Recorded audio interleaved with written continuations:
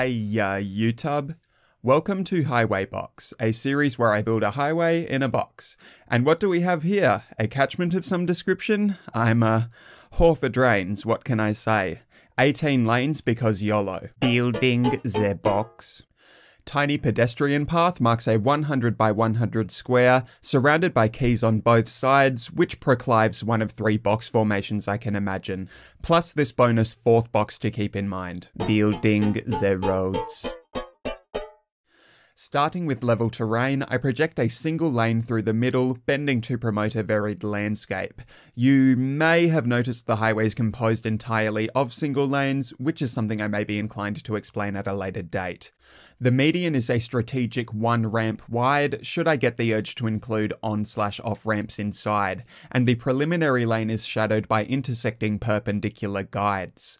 Lowered to where I figure might be the suitable depth for a valley limited by the small area, one direction is lower again to preserve what would have been the shape of said valley if ever one existed prior, plus this engenders opportune utilization of the aforementioned ramp-sized median. Not to mention I will be adding a gold star to the unique infrastructural element board, any prompt for which is seldom liable to be avoided here on Road Time. A bordering river determines the valley nadir, and a tunnel seems the most natural and/or only way to seal the ends of the road, which I fashion in the same way as my last, as inspired by friend Ted, by latticing rail bridge truss arches.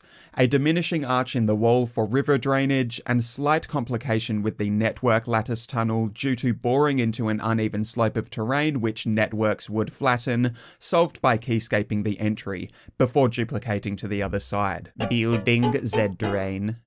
A battery of water treatment slurry-ers declines to the riverbed via curved canal enclosed by quays, so water is retained, with a couple circular inland treatment pools to the side, and an ore shed, just because it's the right size and style. An alley just squeezes through the gap with a Japanese retaining wall, trying out big parking lots here, which require a significant landscaping effort a la slope profiles, which might I say went more smoothly than previous. A slope profile segment between slurry-ers and quay gives the impression of being submerged in the landscape, widening coverage at other tricky sections, including dubiously serrated tunnel quay edge. I do muchly appreciate the Lego-esque character these produce. Introduction of water flowing through elevated gravel road pillars reveals annoying leakage at canal's end, hidden by surface networks which need to terminate slightly higher than the canal to do so. Quays make up the resulting gap. Juicy highway, clipping of single lanes leaving much to be desired. Just you leave it to old Road Time. Not sure about foliage. I tried a few different configurations and think lighter is better, if only to preserve the Lego tier slopes. I do love me a good drain. Looking forward to more infrastructure and whatnot in my box.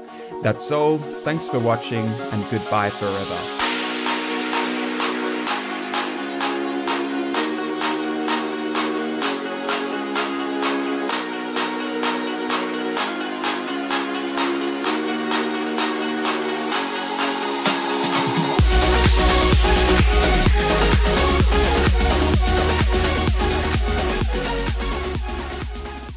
Any prompt for which is seldom liable to be avoided here on Real Boy Hours, I mean Road Time.